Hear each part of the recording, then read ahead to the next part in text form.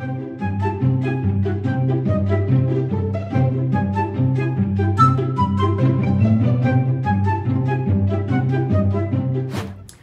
this is Brenda Sue from Peaceful Boutiques, and it's so nice to be with you again. I'm ready to show you another knotting technique this week with some real colorful and fun beads. I think you're really going to enjoy it, and guess what? It's easy. So come on over here and let's do it. Okay, so last week we had some fun with knotting and we did tassels, and I did this real chunky little fat thick tassel with melon beads and the Greek ceramic beads and some wooden beads and whatnot that I had here. They're all things we have at Peaceful Boutiques. But I really didn't finish it off the way I really wanted to, because I found that I personally preferred a longer tassel than this, so I'm going to monkey with it design-wise a little bit. But it came out really cute. Boy, it did photograph nice too, I thought. But anyway, so this is the start of it. So I did that again here, and we did this together actually last week. We did the start of it, and I was showing you how to knot the tassel because I had completed the other one first. And this is a longer one. So if you want to know how to knot the tassel, it's the video just previous to this one, the one I did last week, if you want to scroll back to it. So anyway, so what I did, this is real simple. There's only a few little fussy places. I took and I cut off about 40 inches of cord, which is way, way too much. But I found that when I got to the end of it, I'd rather have a lot to play with instead of a little, because if you have too little, it gets really hard to finish it off. You know, it's fussy, you can't get through the loop and all this. It's just better to have a lot extra and trim it off, even if you lose it, than have to go through that. So anyway, so we've got the cord is on the little aglet here, the little hole, and I just did a lark's head knot. I don't know if you can see that here, just really close up. You know what, I'm going to pull it loose a little bit so you can see. This cord is double, all right? It's not just one single strand. I need to be sure to tell you. It's doubled, so the length of it going one way is like 22 inches or something, so it's over 40 inches long, doubled. But anyway, what I did is I took and I made, you know, let me just take it off. I made the loop. We had a little false start, so we're starting again. But anyway, basically you just double it and you put it through the hole. You can do going front ways, you can go back ways, whatever's good for you. But then you've got to get the cord through it. So basically you just bring the cord up through the loop, okay? And then, see? Then just pull gently till you get to the very end. And then you pull it tight. And it's very good. It's very good. So now we're going to start beading it. So what I do is I start by using it double. So you want to have big hole beads. So I took my little ceramic gear bead that we have at the site, and I pushed that one through. And then I have one of my big hole melons, which we just got a new shipment of them the other day. So there's lots of them at the website, peacefulboutiques.com, and I put that through, okay? So now I have these both through there. Now if I wanted to, I could just knot this here and just keep going up the same way till I got to the end and just go that way. But I like to do this like kind of a staggered loop over loop knot, so that's what I'm going to show you for something just a little different today. So first I need to go ahead and I need to put my knot in here, and as I explained to you, this is kind of organic style. It's not like when you're knotting you know, semi-precious stones or beads that are expensive, you know, or anything like that. That kind of knotting is what I call jewelry store knotting. And you have to, you know, be very, very precise. This you don't so much. So if you have a little bit of space between the knot and the hole, it's not the end of the world. Okay, so now I've got my knot in there that I pulled up. And now I'm going to separate my cords so I can do this. So the first thing I'm going to do is I'm going to thread stuff onto here. So I get my beads out. And it can just be really, really random stuff. It doesn't have to be, you know, all precise or nothing. I have a nice little melon bead. We just got these in. They're 4mm, but they have a big hole, so they go on real fast and easy. And then here's one of these tribal bicones that we just got that in too. It's really cool, and it has a bigger hole, so it works. Now, if something happens and the end of your cord frays a little bit, you know, just cut the little little bit of it off, and it'll go back together again. Be good to work with. There are other things you can do too. You can sometimes you can melt it with a Bic. I don't know. I haven't tried it, but they say you can. So anyway, some other things you can do. I just cut it, and we've got plenty to play with. Okay, so I got 3 on here. Now I'm going to knot it. Even though there's nothing on this other side, you don't want anything on the other side. So I'm going to pull that up, and I'm going to knot it. It's going to be kind of loop over loop. You're going to see what I'm talking about in just a minute. Okay, so I'm going to pull that up nice and tight. Some suggested last week you could get a bead awl or something, a beading awl, and stick in there something with a pointy end, and stick it in there to get your knot nice too. And that's fine. You can do that. I actually like a little play in these sections to where I can move them around a little bit. If you don't, try and get them tighter. But that's another thing you can do. I just have always done it with my hands because, you know me, I like the loosey-goosey look. So that's what I go for. Okay, so the next one I tried one of these barrel beads that are in the boho bead mixes. It's wood. So I got that on there, and I'm going to do the same thing now. There's another knot coming up. And again, it doesn't have to be just right up to the hole, unless you just demand that of yourself. I like a little play on it when you do this loop over loop style, okay? So this is good. This is just fine that it moves.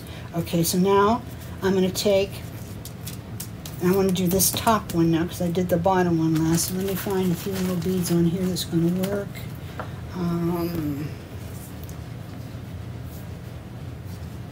You know what, I used that last time. I'm going to change it up a little bit. So I put this. It would probably have been good if I had these all pulled out previous.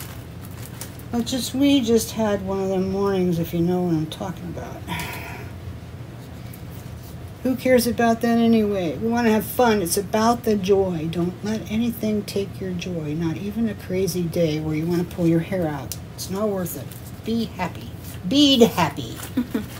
Okay, so I'm just, I'm just random put them on here. If I had more time, I would probably search for the same ones I put on the other side, but it really doesn't matter. It really doesn't matter. Unless it matters to you, then you have to do that. So, okay, I'm going to put a loose knot.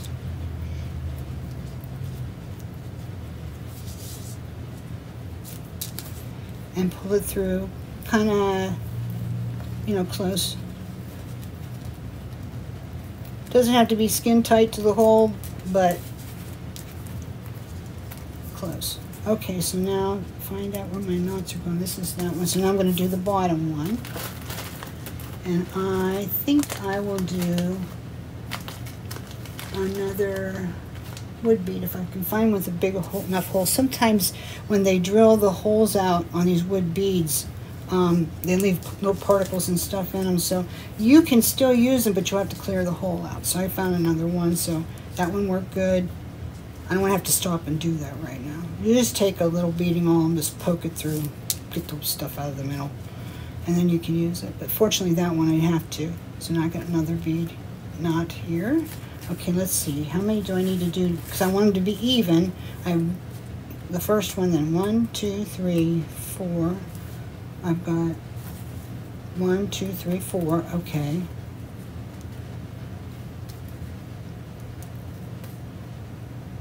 2, 3, 4.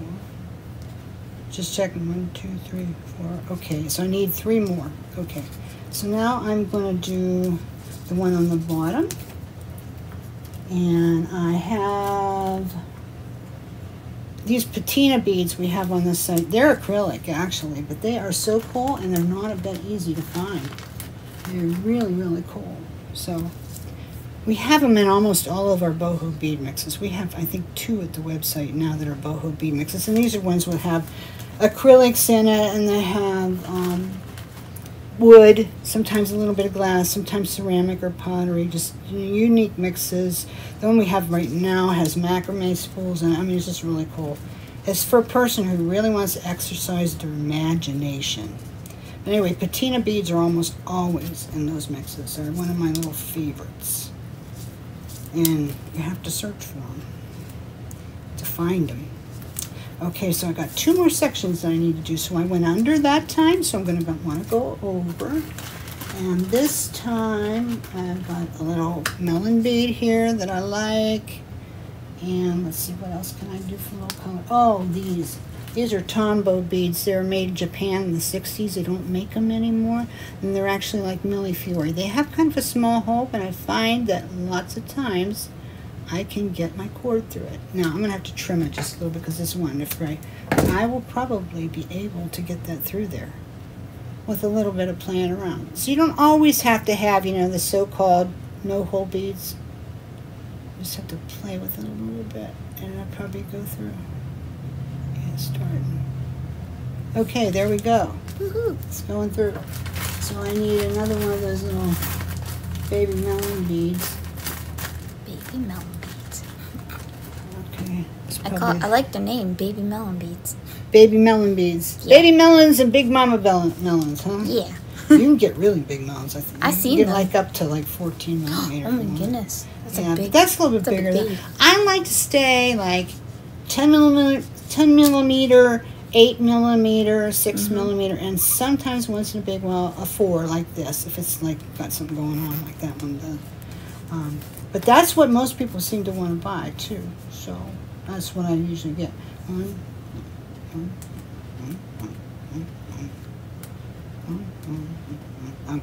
One left.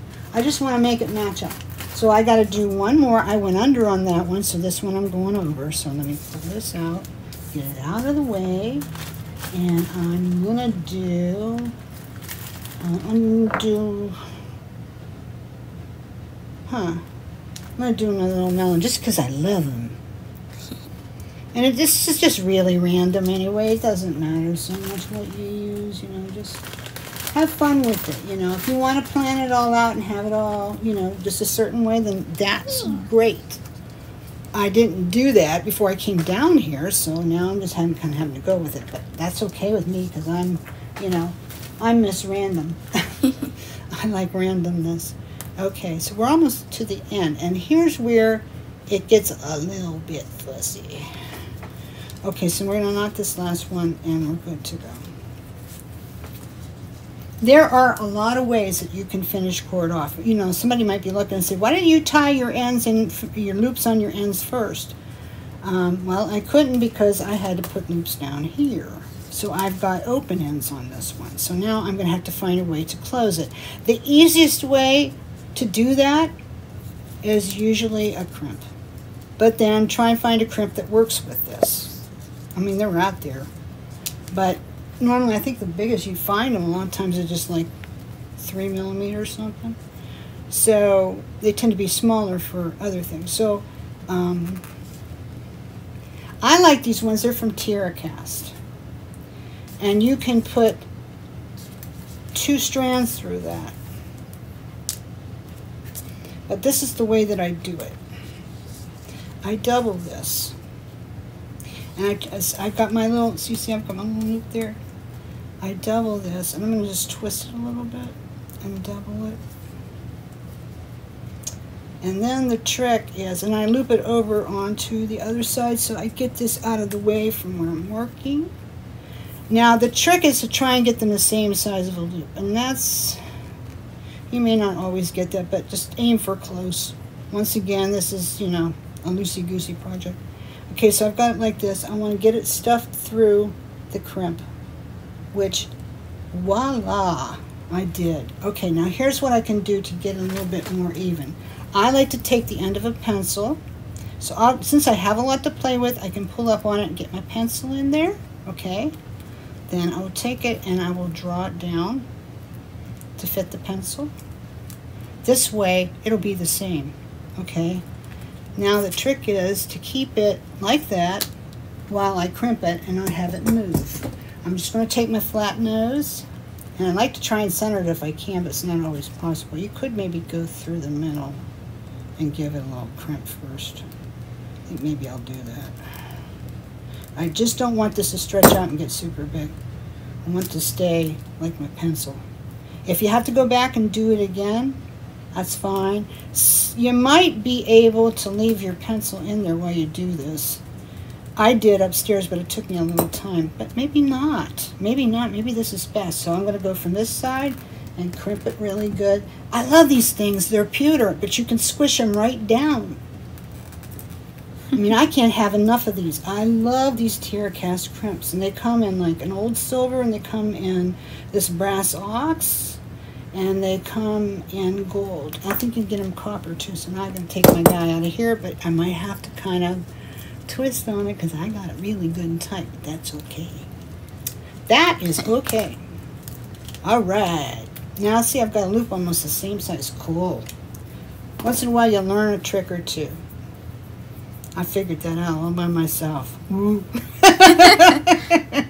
Okay, so now what I want to do, I'm just going to give it another little crimp, just for giggles.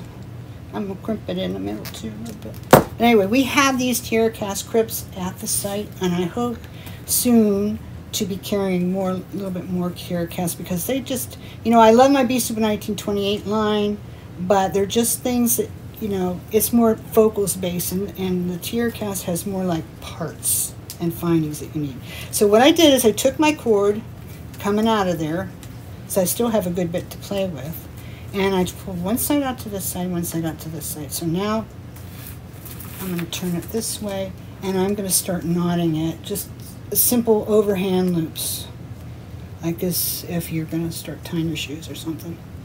But try to get them tight.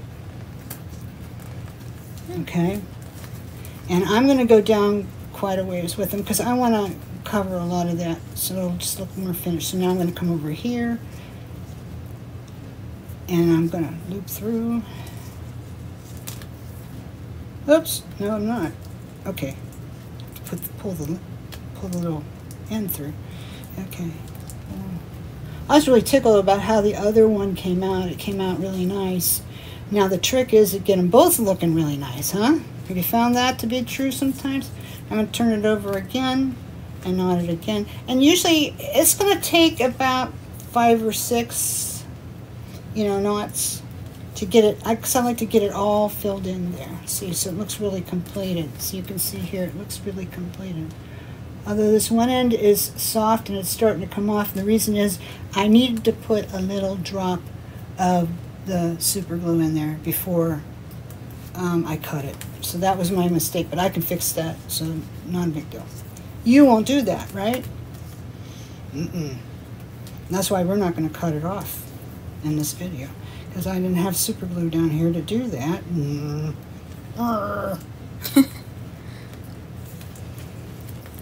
Anyway, you want to get it really good and tight. But remember, it's still a single knot. You don't want to tie another knot like right on top of that, because it'll stick up. You got to get them flat. So let me see compared to this one. Yeah, I'm going to stop here. So what I'm going to want to do is take a little bit of jewelry super glue or even hypo tube cement. Just put it like right in there, a little tiny bit, so that this won't fray. And then let it dry, then you can cut it off and you'll be good. So all I need to do here now is I need to put my jump rings. I don't like to hang directly on to the string, because I just feel like, oh, you know, maybe it'll rub around. It probably wouldn't, but I just don't want it to fray and come apart, because I spent time making this and I want it to be nice and I want to enjoy wearing it. Or if you make your jewelry to sell, that's what you want too. You want quality. Or if you make it to give it to a gift, you want to keep those good gifty feelings going by making something that's going to stay together, and that your person that you gave the gift to will for sure enjoy it for a really long time. So I put 2 down there just for strength, and then I'm going to do another one through there. See? Almost like this is how you make cable chain. 2 there, 1 there. Okay, and I'm going to just go like this. All right, now I can hook it. Get it nice and flush, like I always say, and I can hook it. So I'm going to hold it up. You can see what it looks like. Okay, so there I've got it. I might have liked those to be a little bit smaller. There are a lot of ways you can do it. You can take it and you could take 28 gauge wire and twist around it. I've made videos where I did that, and that works. You can tie it off. There's ways to do it, but I like crimps best. especially these tiara casts. So anyway, just to show you how it all looks, this is going to come around the neck, probably about 20 inches long, 19, 20. So that's just about perfect for a necklace like this. And then this comes down, let's see how far. It's a little bit dramatic because it's longer. So it's going to come down a little over 6 inches. So yeah, that's going to be showy, you know. So there you go. The only thing I could say about this necklace that I really would have liked to done different, besides pattern my beads out a little bit more before I came down here to put them on, would be I have some big spaces in here, and I want to point that out to you so that you'll know what you want to do. I left a little bit too much space on this one, this one, this one. And so my beads are just kind of coming down, you know, like it could have been fuller. I shouldn't have gone out that far. I would say probably when you do this, let's see how long that is, the one that's too long. It's looks like an inch. Almost an inch. So maybe make it like, go like a 1/2 inch, 3/4 of inch, and then knot it and put another bead, and then you'll keep it nice and full. So anyway, I hope you like this project, and I'm going to have another one for you next week because I know how to take this necklace to the next level yet and really make it super duper showy, fun kind of thing, and you can really have a lot of creative fun with doing it. So we'll do that next week, but for this time, go get yourself a bunch of beads. Why don't you? All you need is a piece of like, what did I use, like 14, 16 gauge wire here, and I bent it, and then I looped this on here, put my big hole beads. You saw what I did up the sides, and voila, away you go. So you could probably make this in maybe less than an hour if you plan it out. Lay your stuff all out ahead of time. So anyway, I hope you enjoyed this. Thank you so much for watching us today. It was exciting to be with you, and I'll just mention really quietly, please like and subscribe to my channel. If you liked the video, give me a thumbs up. I would really appreciate it. And you guys have a happy, happy Friday, and let's do some beading this weekend.